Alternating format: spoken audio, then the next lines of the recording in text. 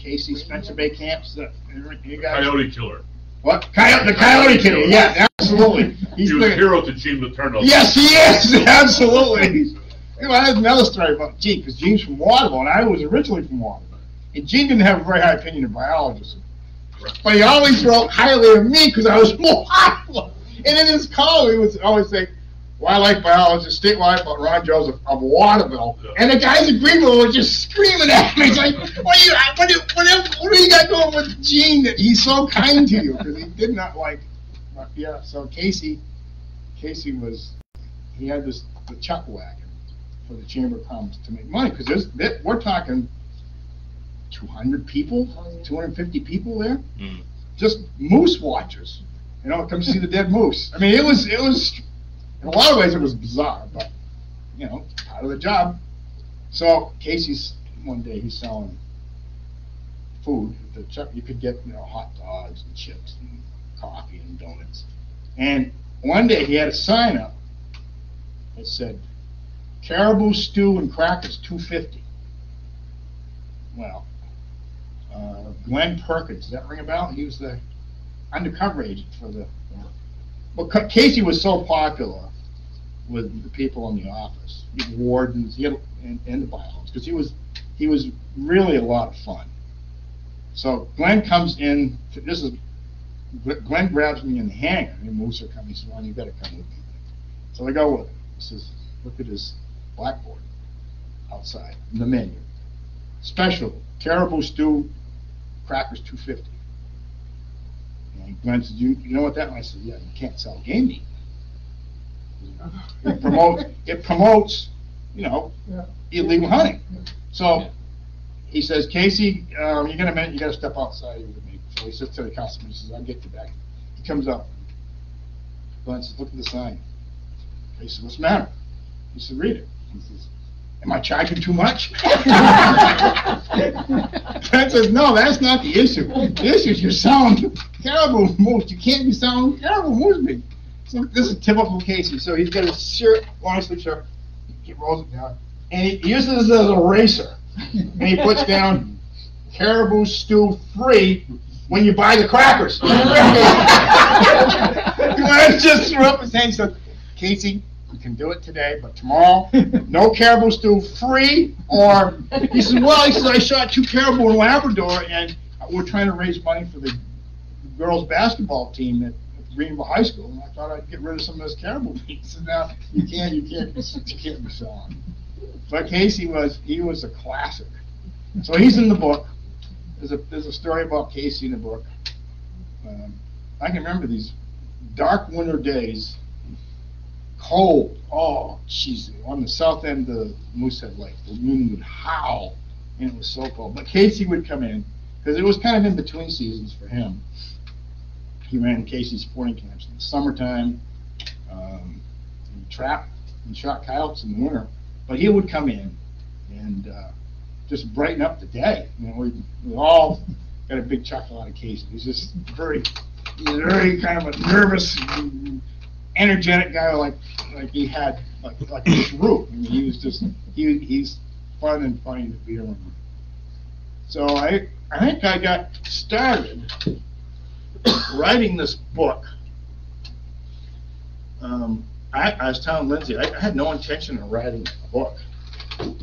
But when I got to Greenville in '88, I was born in 1952 in Oakland, Waterville, Maine. And my mother's parents had a farm, a dairy farm, in Mercer, which is between Orange Walk and Farmington on the same river. So as a kid, I just loved spending time on my grandparents' dairy farm. They were barely able to make a living. They had no electricity when I was a kid. So he milked, at most, my grandfather, probably 16 or 18 Jersey and Guernsey cows.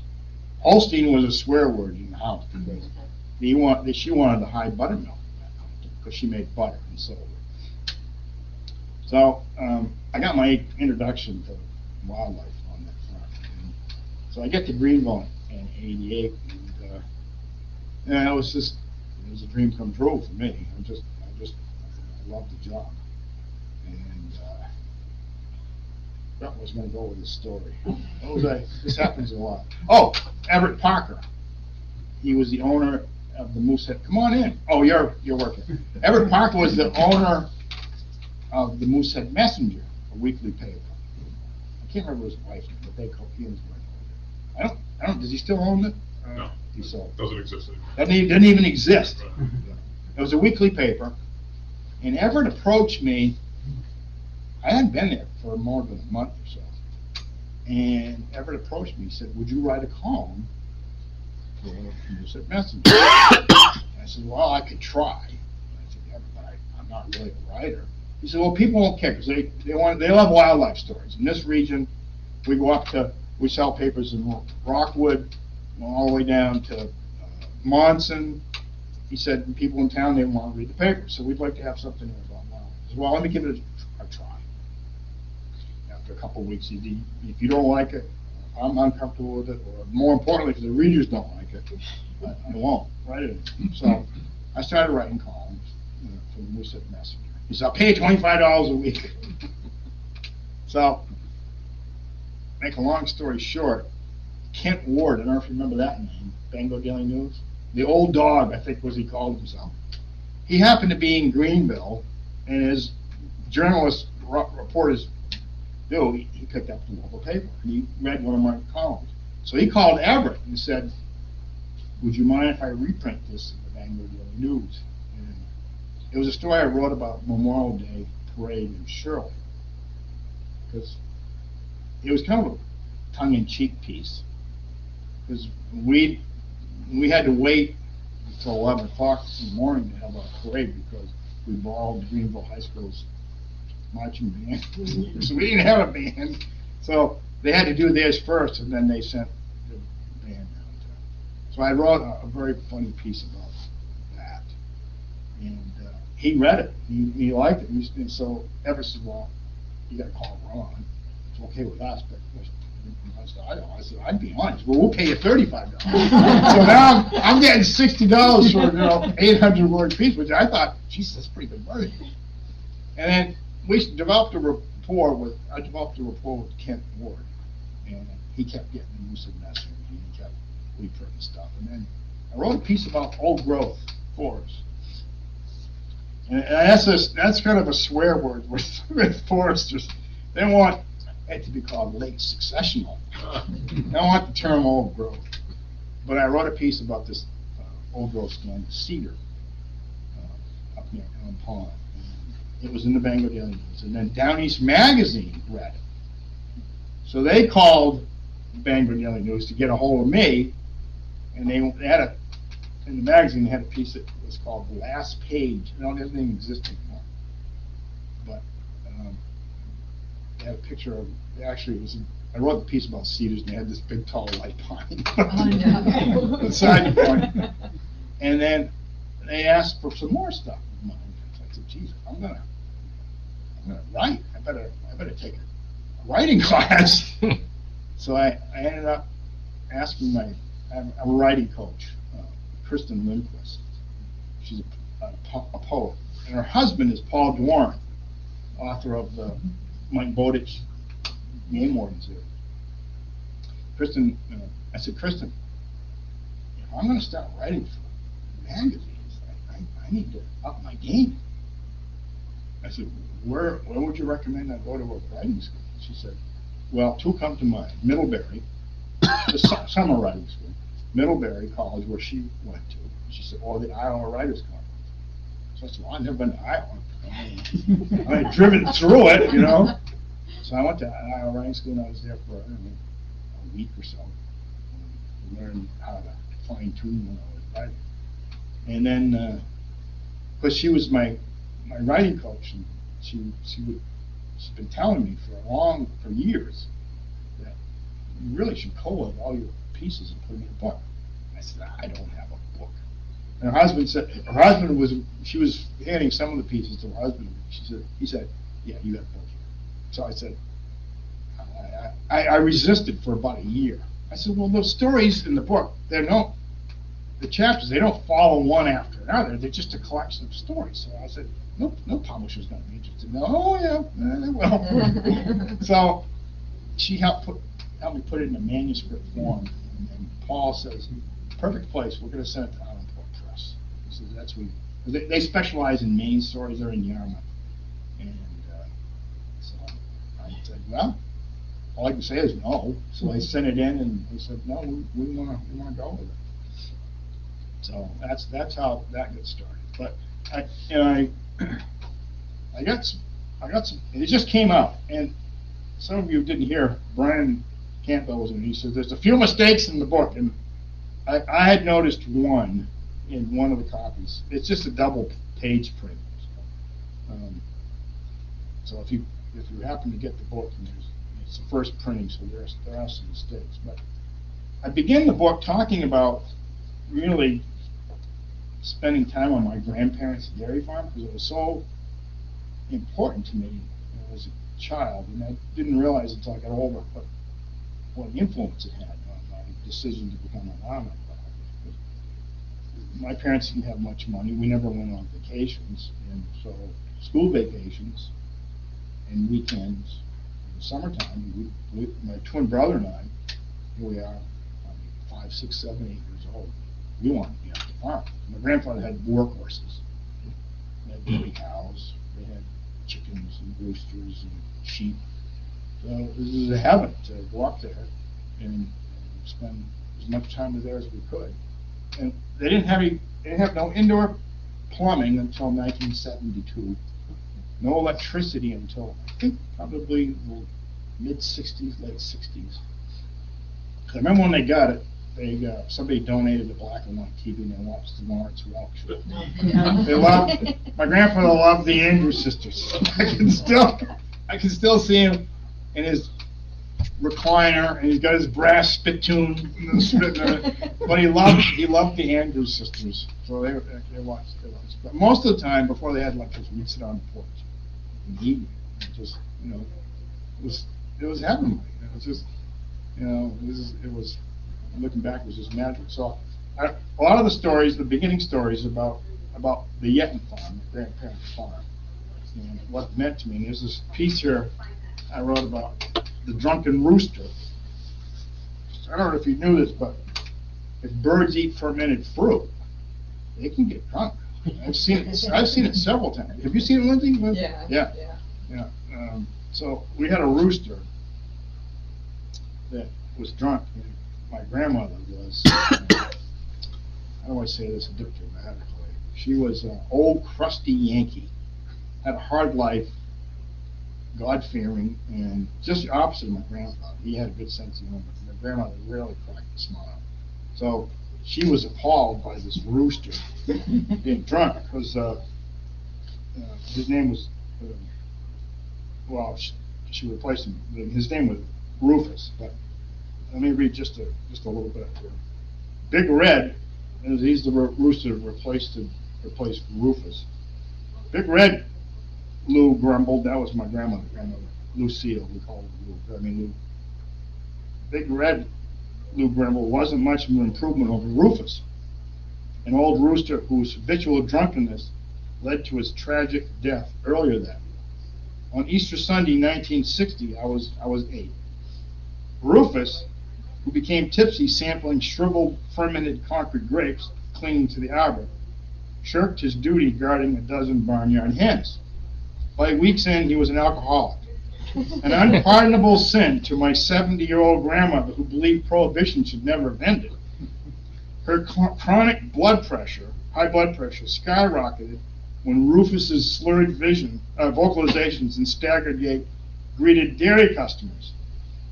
He would, because she had the old oak ice box. My grandpa, he harvested ice in the winter. He had an ice house, and she had the old ice box at the end of the driveway, self-service, and she had cream in there and homemade butter. Her butter was really excellent. In fact, she won so many blue ribbons at the Skowhegan State Fair that the Grange told her, don't submit anything next year because nobody else gets a chance to win. So she was really insulted, and she never ever submitted her butter to the Skeleton State Fair again. She was, her butter was really good, and it won blue ribbon year after year. But anyway, so she had dairy products in the ice box at the end of the driveway, self-service. So by weeks, so her, people would come in, and as Rufus, he just he'd be staggering down, and of course, people thought it was hysterical. So word spread that if you want to see a drunk rooster, go to the egg farm. And we had this operator, because they had a party line. It says, so my mother offered to find a new home for Rufus. No, Grammy snapped. He's eaten nearly all the grapes. When they're gone, maybe he'll sober up and make something of himself. When reports of Rufus's bouts of intoxication appeared in the local newspaper, B, as Beatrice, she was the Ma Bell operator, and prolific gossiper, provided curiosity seekers with directions to our farm. Grandpa joked, because all these people started showing up, and business was hopping for my grandma. Grandpa joked that my brother and I should capitalize on the publicity by erecting a roadside sign. See a drunk rooster for 10 cents. Special family rates 25 cents. We thought it was hysterical. My grandmother had no humor at all seeing that. A week later, when a second newspaper reporter called and interrupted our supper, my grandmother erupted. No, you can't see the rooster, because he's dead. She barked into the mouthpiece. Now you listen to me, young man. That drunk rooster done got himself killed by a fox. Serves him right. Seizing the moment to again espouse the evils of alcohol, she unloaded, quote, now let that be a lesson to your readers. Booze leads to nothing but trouble. Grandpa, who was known to stash a jug of Old Crow whiskey in the spider-infested spring house where my grandma would never go, winked at my brother and me. He said, finish your chowder, boys, and help me put the chickens to bed. So yeah, she was pretty upset about the drunk rooster. And then I go on and talk about my grandfather, who he was just the opposite of my grandma. He just had this mild temper. He was illiterate. He was born in 1894, oldest of, I think, 11 children. And back then, you're on a farm, the oldest usually you need help on the farm. So he got minimal or no education, but I know he couldn't read or write. But his forte was horses. He had a gift. I often say now, in hindsight, he was probably the horse whisperer before the term was even. Because people from all around would bring their traumatized horses to him. And sometimes he had a way about him. I don't know what it was, just a gentle nature about him.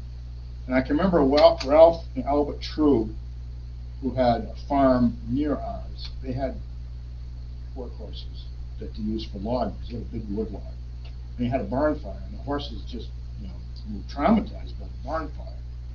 And Ralph was going to shoot the horse, but his brother Albert said, we'll take it to Flooring, take the horses to Flooring, and maybe he can do something with them. So I remember they came up in this big Mack truck. My brother and I, probably, let's see, 1960, 8 years old, 9 years old. We were just dumping wheelbarrows full of manure out in the back of the barn, and here comes this big Mack truck with these blindfolded, beautiful chestnut Belgian Norton horses. And they led them over to the 2-acre paddock and took the blinders off, and they just thundered across. And then for 2 weeks, my grandfather just worked with one and the other with his horse, Tony, who was just laid back, really laid back, work horse. And he got them straightened out. And then they came and picked up the horses. So that's in the piece too. So the farm was really instrumental in my development. And then I got a job. Let me think here. Oh, so I got a job working for. I went to University of New Hampshire for my undergraduate. And I didn't have to study. And, I was on probation. I think they told me end of my freshman year if I didn't pick up grades, I was going to flunk out. So they had me on probation my sophomore year, first semester sophomore year. I wasn't a drinker so much. I was more of a socializer. And in college, there's no teachers telling you, you got to buckle down. You either do it or you don't. So I was on probation, pretty ready, close to flunking out, and I ended up taking ornithology my second semester. And I attribute finishing college to this professor, Dr. Borrow, the ornithology. I got an A in his class, and that was the spark I needed in the second semester to keep me going. So I found my passion, and he honored me by making me his teaching assistant, which is usually reserved for graduate students. So I was teaching assistant for the last few years. But he was just a fabulous mentor. He took an interest in me.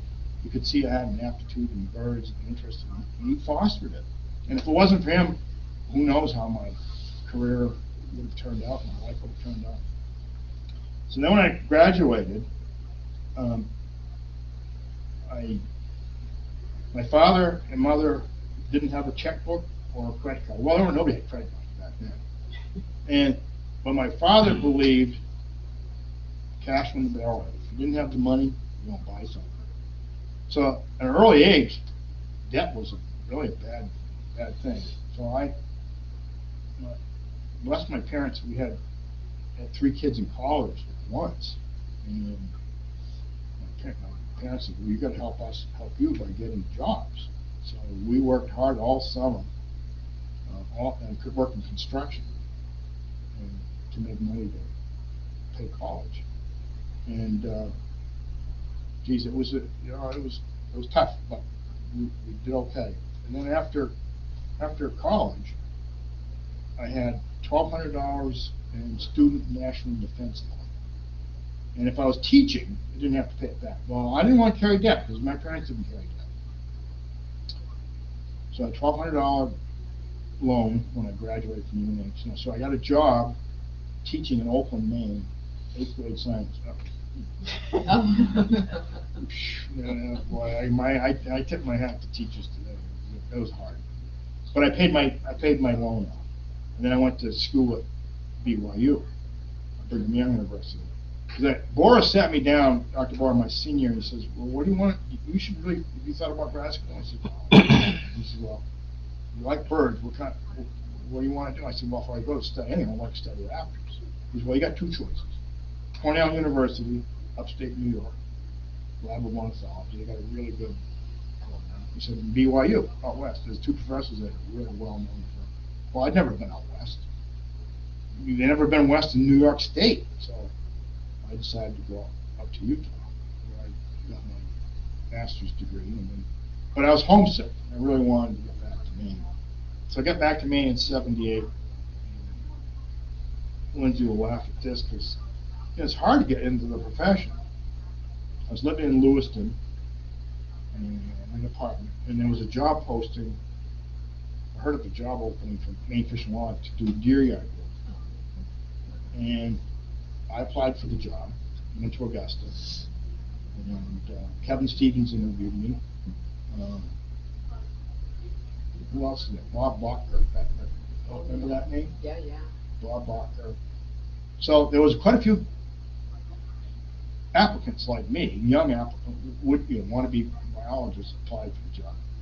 I went through the interview process, and I was their 3rd selection. But these other 2 guys, I heard this later from Kevin. There was a map in the conference room where the interviews were held. It was a map of Maine, and they said, "Well, these 2 guys said, we're going to send you up to Ashland." I said, "Where's Ashland?" Look at the map. I said, "We're not going to Ashland." Heck, I jumped on it. Of course I'll go to Ashland. It's a foot in the door. It's probably the best decision I ever made. So I ended up in Ashland. Kevin Stevens was the regional biologist there at the time. Bill Noble was the assistant. Pearlie Eastman was there. These are all names that Lindsay remembers. So in 1978, I show up in Ashland. I didn't even have a car. My mother let me borrow, you might remember these AMC cars that looked like an egg. Right. What the heck is it? You remember what kind of car that was? I mean, the wardens, I pulled in, the wardens was just like laughing at me. It was this squat little egg-shaped, it was all glass. It was just, so I ended up, my mother let me borrow a car. And I couldn't get home that following weekend because it was a snowstorm. But anyway, I get there, and Kevin Stevens says, he gave me an orientation for a day and showed me how to use the snowmobile on a bunch of maps, make sure I knew how to work the maps. And then he gave me a bunch of topo sheets, snowmobile, snowshoes, and sent me west to Clayton Lake. He said, I made an arrangement for you to stay at Clayton Lake. That was heaven. Have you ever been to Clayton Lake when it was run by International Paper Company? Jeez, it was great. Did you go there when it was? Yeah. Bill Sylvester was he's retired. He lives in Auckland. He was the supervisor. But all the loggers were French Canadian, and I slept upstairs in the bunk room with the French Canadian loggers, and it was hysterical. You know, I talk about this in the book because I make fun of them because they took. I remember one guy saying to his buddy downstairs, he was getting ready for dinner, he said, toss me down the stairs, my slippers. And they would practice their English on me. I would correct them, and then I would try to, reciprocate by practicing French with them. But it was. I didn't want to leave when April came. I did not want to leave. I averaged 5 to 10 miles a day on snowshoes. This is when there was big woods. The budworm epidemic had just started, and they really hadn't had the big salvage cuts up there. And Lindsay will remember this name too, Jack McPhee, the warden pilot, who tragically died, I think around 2003 in a plane crash. But he was a warden pilot on Eagle Lake over near Fort Kent, not the Eagle Lake. And I would call him and say, we had a radio phone there at headquarters at IP, and I'd call and say, I want to go up and look at Big Black River, because there's a big deer here. I want to do it. So he'd land on his skis on the lake and take me up. And Jack was great. Lindsay's phone with him, everybody's phone. He was a unique warden, in my opinion, in that he was as interested in wildlife as he was in law enforcement. He was really inquisitive. And there's a wonderful piece in the New Yorker written by John McPhee about Jack McPhee, the warden. He always wanted to meet the famous game warden. So I would highly recommend that you Google that and read it. It's a beautiful.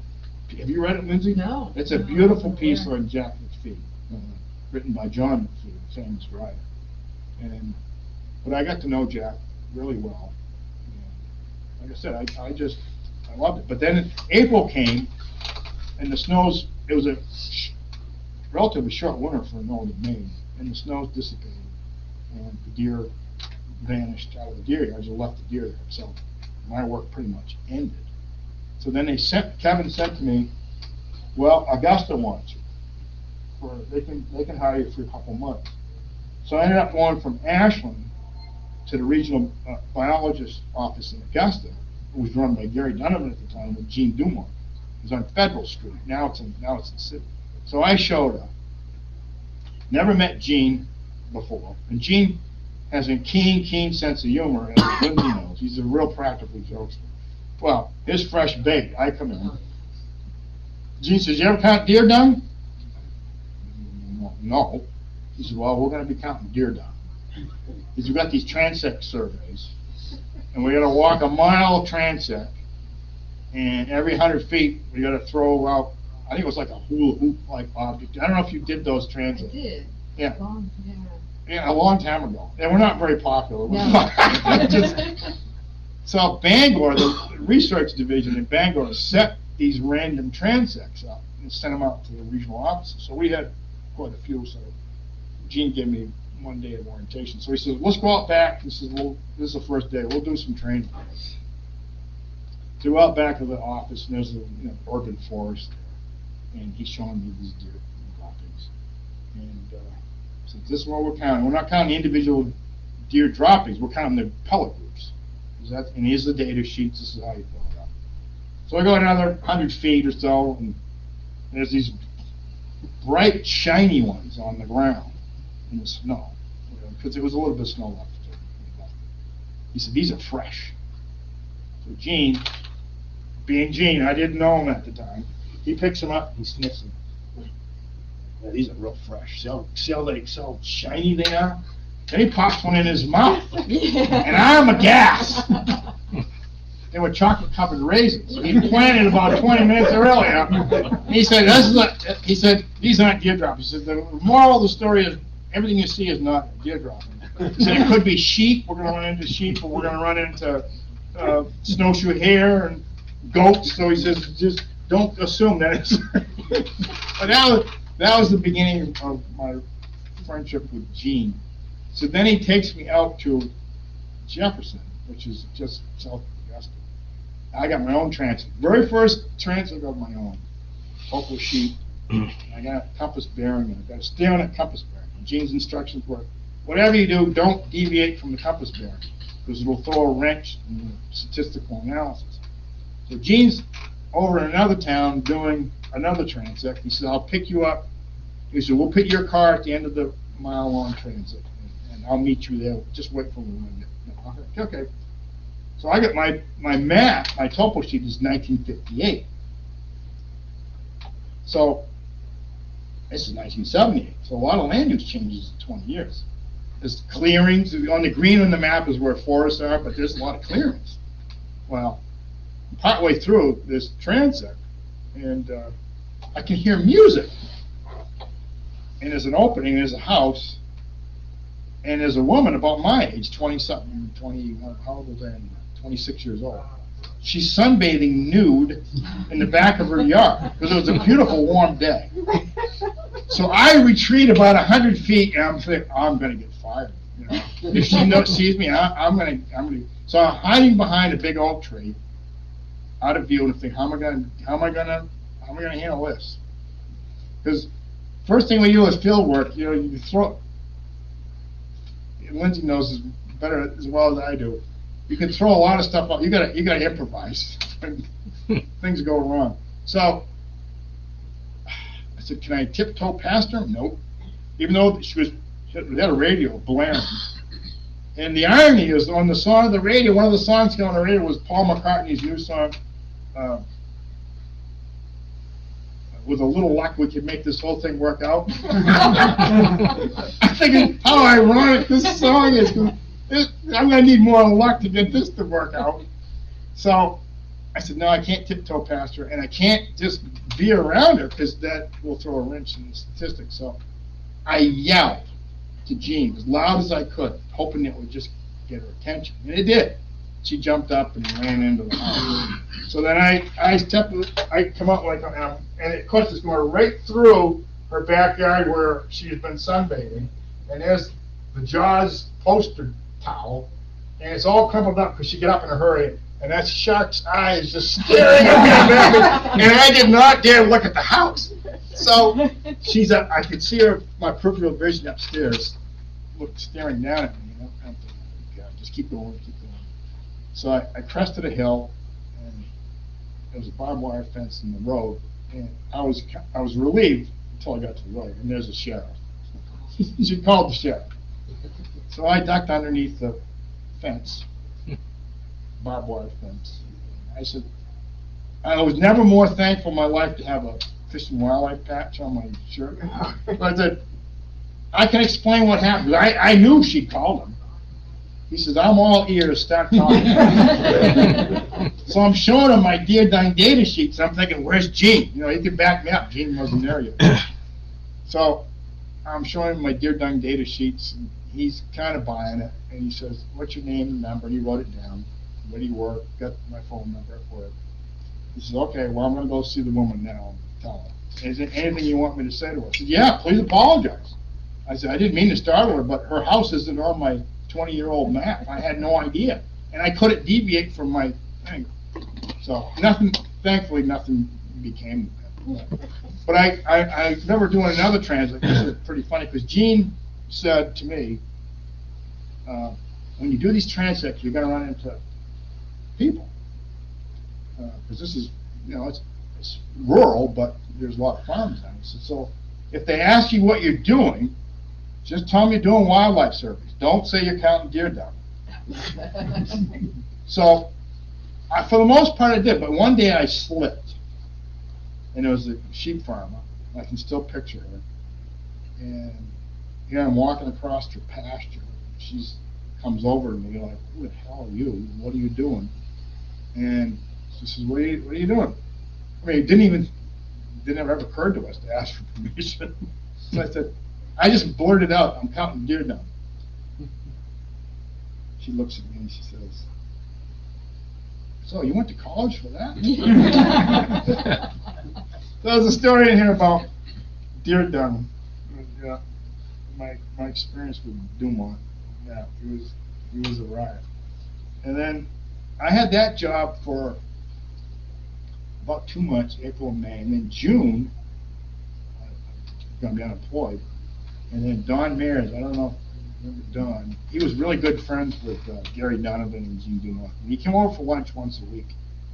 And Don Mears said to me, he was an entomologist for the state at the time. He brought his lunch over and he says, so Ron, what are you going to do now? I said, I don't have any plans. He said, well, I heard Frank Grumlett, U.S. Fish and Wildlife Service, needs an eagle helper. He's been tracking eagles and he needs help. He had somebody hired, but he had hired Linda Alverson from 7 Hours, but then she got a job up in Ashland. So she bailed out on him, and he needed somebody fast. So I applied for the job, and I got it.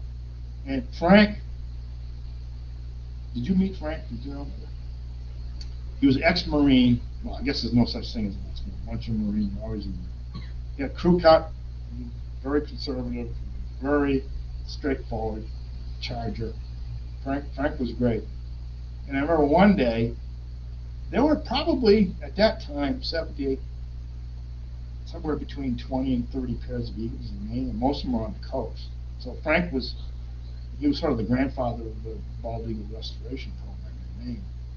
And Bucky Owen had just took on Charlie Todd as a grad student.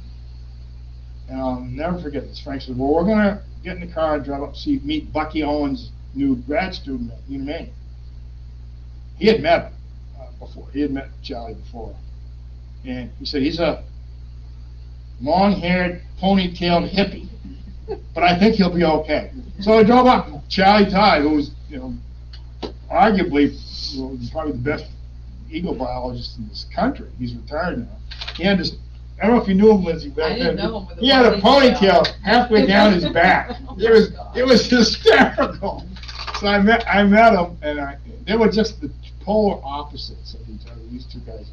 There's a chapter in here called Eagle Freaks, and I worked with Charlie. And one of the things that Charlie was one of the nicest guys you could ever imagine. And in '85, I was in Maine. I was working at the hatchery. Charlie called me up and said, "Ron," he and Mark McCullough were running feeding stations down east. And Charlie says, "Can you do me a favor?" I said, "What do you need, Charlie?" He says, "Can you go down to Belfast and pick up 55-gallon drums of dead chickens, frozen chickens, this is the middle of winter." Because they were putting these chickens out at these feeding stations for eagles, because it had been shown in Sweden that you could improve survival rates for juveniles in the wintertime if you could get them through the winter. Because they have a pretty high, eagles have a pretty high mortality rate that first year. So Mark and Charlie, how many have, like 8 feeding stations or something, Lindsay? Do you remember that? I don't. They had quite a few. Yeah, there were quite a few feeding stations around the state, which means they had to get a lot of food. But back then there were a lot of chicken farms, and they were happy to donate. So I had an old Ford truck, and I'm chugging down Route 1, feathers flying everywhere, and I pull into Whiting, way down east, where I met Charlie and Mark McCullough. Mark was a grad student. delivered these barrels of frozen chickens that we put out. And Mark I spent the night, Charlie took off, but I spent the night, Mark had a trailer with him. And I spent the night, and Mark says, you hear what happened today? I said, no, Charlie didn't tell me. He said, well, this couple, these farmers, they had an old arthritic horse that they were going to have put down. So I thought it'd be better to donate it for eagle food than just to bury it. So Mark said they brought the horse to him, all teary-eyed, and said, well, we'd rather it go to a higher cause. And so they left, and Mark's helpers dispatched the horse with shot to the head. He said, 20 minutes later, here comes the truck. They're coming back. So Mark says, my helpers are running out to stop him. You can't see old Charlie now because he's dead. So as it turns out, I said, oh, I hope they didn't have a change of heart. I said, no, she just wanted the harness or something off as a keepsake. And now we've got, I don't know, close to, I think, that's what I heard, 700, 800 pairs of eagles in this thing. And they're everywhere now. So the chapter in there on that, call them Eagle Freaks.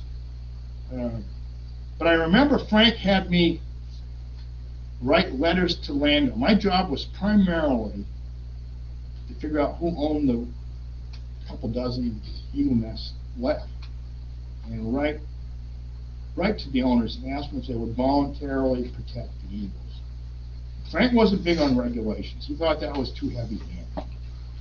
And I remember there was a nest on Bartlett Island off MDI. It was owned by David Rockefeller, of the Rockefellers. So I can remember finding out about the nest, who owned the island, through town tax maps. And I wrote a letter to David Rockefeller, 1 Rockefeller Plaza, New York, New York. Sent it off, and never thought I'd hear from him again. Like 3 weeks later, I get a letter. It said, Ron Joseph, U.S. Fish and Wildlife Service, Augusta, Maine, David Rockefeller, return address. And it was very brief. He said, Ron would be happy to sign the voluntary agreement. Here it is. We love eagles, and we'll do everything we can to protect them and keep us posted on the project. And then years later, many years later, I met him at a Friends of Acadia gathering, and he was there. And he said, your name's familiar. And I said, well, I reminded him about this. He said, oh yeah, now I remember. He said, yeah. He said, the Eagles are doing a lot better now, aren't they? I said, they are. And I was sad to see that he died just a few years ago. But you never know who you're gonna run into or what you're gonna. But that was a fun project. And then one I wanted to read was the Orphan Bear Cub, just parts of it. What time we got? Yeah, we're getting close. I want to leave some time for some questions. This is the Orphan Bear Cub. I was in Greenville at this time, 1988. Retirement for many Maine couples means time to travel the backwoods and back roads of the state of Maine to camp, hike, and observe wildlife. Retired dairy farmers Ruth and Martin French of Dover Foxglove certainly enjoyed seeing wildlife, but they didn't travel far afield. The animals came to them. For 50 years, injured wildlife, from fawns and flying squirrels to the occasional skunk, arrived at the French farm in shoeboxes, onion bags, and wrapped in blankets. Martin, at the time, was the dean of Maine's wildlife rehabilitators. Ruth, his able-bodied assistant.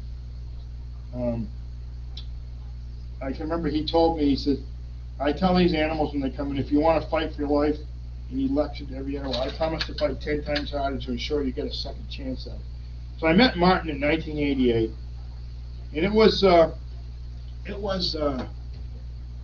kind of a sad occasion because, not meeting Martin, but the circumstances.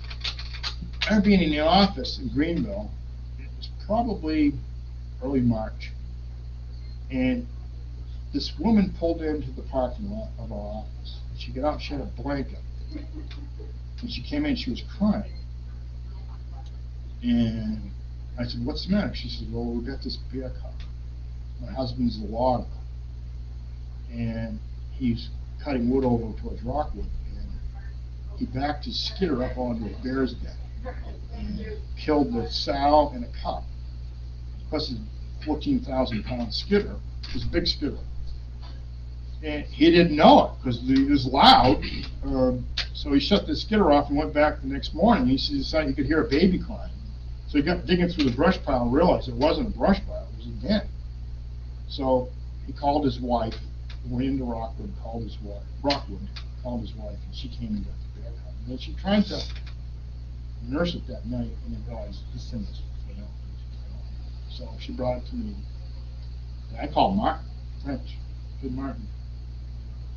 You ever dealt with bear cubs? Yep, right down. They're pretty tough. So I brought the bear cub down, and he said, "I'll let you know in about a week how it's going to make it." And he had this. He has an old farm. If you remember these dairy cow stalls, he had repurposed them to wildlife. He had raccoons there, and I don't know what other critters. But he took the bear cubs. He said, "I've handled a few bear cubs." He said, "They're hard. They're tough." So he started feeding goat's milk. He said, "We don't want to feed them cow's milk." I didn't know this. He said, "Goat's milk is much better for wildlife than cow's milk." So I called him a week later. He says, "Yep." He said, "I've got that bear cub eating dog food." He says, "He's like a toddler up in a high chair." He said, "He just grabs a bowl and pours it in." He said, "He's gaining weight. He's doing real well." So, great. So a week goes by. He calls me. I didn't call him. He calls me. He says, "You got to come get this guy." He says, it was a she, it turns out. He said, "You got to come get her." He says, "I can't keep her. She's getting so strong. She's put so much weight on." He says, "You got to find a place like Sal that will take her." So I called him Randy. And Randy said, "Well, most Sals won't adopt." Lindsay knows it better than I do. Most Sals won't adopt. But Randy had one, I think it was up near LaGrange. He had luck before giving her an orphan cow. So we took it up there, and he told me this. I'll never forget this. Randy said, "Don't wear Gore-Tex pants and don't wear metal snowshoes." He was adamant about that. It makes too much noise, so they can hear. So, and I stayed back, and Randy knew it because it was a radio call Sal, so he knew where she was. And he dropped her in the den. He said she just grabbed the cub and pulled it under her chin. And then he said he went back weeks later to see how it was doing, and because the cub had really kind of unique markings. Some bears have a little white on the chest, and this, it turns out it was a female. She had white on the back of her neck, like she bumped into a wet paint or something. And Randy said, "Oh no, they were with her adopted siblings. They were playing tug of war with a deer femur or something like that." So I said, "No, it worked out okay." But that's what the book is about. It's about my story growing up on the farm and my career. So let me open it up to questions.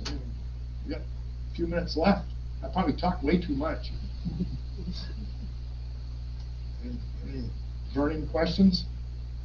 I had a question last night that was kind of threw me for a loop. Gordon Russell, he said, "What was your most harrowing experience as a wildlife biologist?" I said, "Well, I hadn't thought about that, but I got to think about it. It wasn't really with wildlife, but it was up at Clayton Lake in 1978, probably in late January. I'd never seen Aurora Borealis, and it was just spectacular that evening. And the French-Canadian lumberjacks, they like it hot in the bunkhouse. And it was 19 below zero outside, but it was 82 in the bunkhouse. The wood, I think I can still picture it was an old, I call it a bulldog stove. They made them for a schoolhouse stove. It was pink. I mean, they kept feeding that thing. It was pink. It was stifling in the bunkhouse. So I said, I got to get some air. So I went outside, all dressed up. I had snowshoes. I said, well, I'm going to walk across the lake and watch the undulating ribbons of yellow and blue and reds. It was spectacular. And I lost track of where I was. I was just walking, and I was actually, without knowing, I was walking towards the outlet, which is, I've been told is, drummed into my head as a kid because I grew up in the Belgrade Lake. Don't go anywhere near the outlet, even in the wintertime, because the current picks up and it's thin. Well, before I knew it, my right foot snowshoe went through the ice, and I could not feel the bottom. Thank goodness my left snowshoe stayed up. But now I got a hole in the ice, and all this collapsed column of ice is on top of my snowshoe, and I can't lift my foot. And I can't feel the bottom, so I can't push myself up. And it's cold. And I think, I'm holding on to the leg ice, and my left leg's getting tired. And I said, I got to think quickly. You don't have much time. And I remembered I had a Swiss Army knife in my right wool pants pocket. And I reached into the water, took my mitten off with my teeth, and threw it up on the ice. And I reached in my pocket, grabbed the knife, and I opened up with my teeth, and I said, I got to cut the harness. And I'm shivering, and I reached in, and I did it. I said, I'm not going to have many chances because it's going to be hypothermic for a while. So I cut the harness and grabbed the tail of the snowshoe and brought it up, and then just collapsed on the ice. And then it's kind of fuzzy from that point on, because I was definitely early stages of hypothermia, because your brain plays all kinds of tricks. And my brain was saying to me, rest, because I was exhausted. I'm trying to get out. And the other brain said, no, you got to get moving. I'm part of my brain. And from there on, I don't remember a whole lot, other than I was stuck to the ice because I'd been splashing. So there's now water that was on top of the snow that had frozen. And when I came out, when I got myself out, my pants froze. They were wet. They froze to the ice. So I got to cut a layer off my wool pants so I can stand up. And they felt like boards, my pants, all wet. And I don't remember, but how I got back. But I got back, and I got to bed, and there was I took a liking to this guy. His last name was Desjardins. I don't remember his first name. But he saw me, he got during the night, probably to pee, I'm guessing, and he saw all my wet clothes on the floor, and he figured it out what had happened. And he hung them up that night. He pulled my packs out of my Sorel boots and put them up on the wood box. And then in the morning, I was embarrassed and ashamed of myself for putting myself in that situation. So I didn't say anything to anybody, but he knew it. And I can remember at the breakfast table, he put his arm around me. He said, "You've done good, Bill." And I know he meant, get yourself out. Now that was probably the most harrowing experience I had. And the other time too, I was doing breeding bird point counts with Jerry Longclaw, research biologist. Used to be with Fish and Wildlife Service, and they took that division and moved it over to USGS. But Jerry asked me to do breeding bird point counts, and Judy Markowski could no longer give the birds. It was on the Stud Mill Road, way out, and there was a spur road off the Stud Mill Road, out in the Booties, and I'm in this sapling stand. It had been cut like 15 years earlier. All these hardwood saplings, real thick. And there's a pack of coyotes showed up, and there was 7 or 8 of them. They were running circles around me. They probably thought I was a deer. I'm making noise. And I wouldn't say I was afraid, but it was unsettling. I said to myself, if they really wanted to take me down, they could take me down. Because I had no tree to climb. But they did. They just ran around me a couple times. It was so thick I could see their feet and catch glimpses of them, but I couldn't see them. But I knew they were coyotes. And I said, boy, yeah. They came to see if I was a deer, and they're sizing me up if I was a deer. But then they took off. But I Yeah, it was a little unsettled feeling. That's all. But I like Kyle, so I don't want to leave you with that person. I don't like Kyle. That was a question I didn't anticipate last night. The snowshoe incident. That's in the book. So I wrote about that. You know, I was pretty lucky. You know, grew up in Maine and get a career as a wildlife biologist here. You know, stroke a lot. And I was at right time, because now it's all computer driven. As you know, that's what drew me, that's what pushed me out. I spent more time in front of a computer than I was doing field work. It wasn't for me. So I retired in 2010. Kind of like to wish you had stayed a little longer, but I was eligible. And I said, I don't want to be a computer. It's an armchair biologist. I don't want to be an armchair biologist. I call it quits. Writing stories for magazines down east in the Maine boats, homes, and harbors, and then during the pandemic, I had to have something, project. And Kristen said, "Do that book." This is the culmination of it. Yeah. It's 7 o'clock, so I don't want to keep people any longer than that. Just say thank you for coming. Yeah. Well, thank you for coming. Yeah. Thank you all. Thank you. You know a lot of the people I talked about. I was fraternity brother of Don's. Oh, you were? Yeah. No kidding. Yeah. Yeah. Same class in college, and Mike Roy was my roommate. So I maybe met you once before. No kidding. Tom Lozada's the name. I'll tell Don. I worked at the Morning Sentinel for 20 years. Okay. What's your name again? Tom Lozada. Okay. Oh, sure. I know. Yeah, of course. I was a sports editor at the Sentinel for. Of course, I know the name. Yes. So do you live up here now, Tom? I live. Yeah, my wife's from Dover. Yeah. Oh, great. Going down to. No, I've read a lot of Colby to tomorrow to see Mike and Dan Cullis. Oh yeah. Well, tell Mike I said hello. Mike's a great guy.